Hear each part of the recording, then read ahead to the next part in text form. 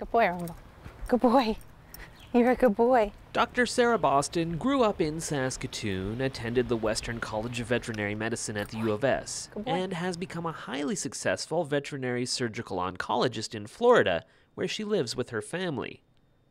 But despite all of her success, when she got sick, she envied the life of her dog Rumble, who was rescued from a shelter. The book started with me saying, I wish I were a dog, and that's really what just got me thinking about this and contrasting those two medical systems. Dr. Boston's book, Lucky Dog, tells the story of discovering what she believed to be cancer in her thyroid, based on her experience treating the disease in animals.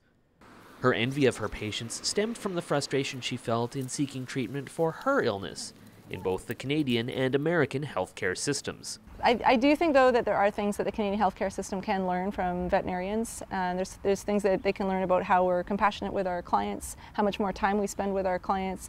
We give a lot of options for care, and we really focus on quality of life more than quantity of life. Dr. Boston believes there are several reasons for the differences between animal and human healthcare. There are fewer animal patients, and their treatments are paid for by their owners. She says one of the main reasons she wrote the book is to encourage people to do what they can to ensure they receive the same level of treatment as their furry friends. We have inherent advocates in our patients because they come attached to clients and they have to advocate for them. But that's something else that we can learn, that if you're a patient, you need someone to help you if you're not able to advocate for yourself. And you can't be complacent about your health. You need to take charge, ask the right questions, find good sources of information.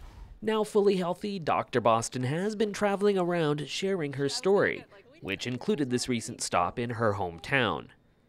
And while book tours can be a grind, she has some pretty good company. You're so handsome. You are. I have had moments where I think this is insane, what am I doing? But he's handling it pretty well, and because I'm so busy with my work, I've never been able to spend so much time with him, and I'm actually really enjoying it, and he's doing well. For Campus Life, I'm Simon Hyatt.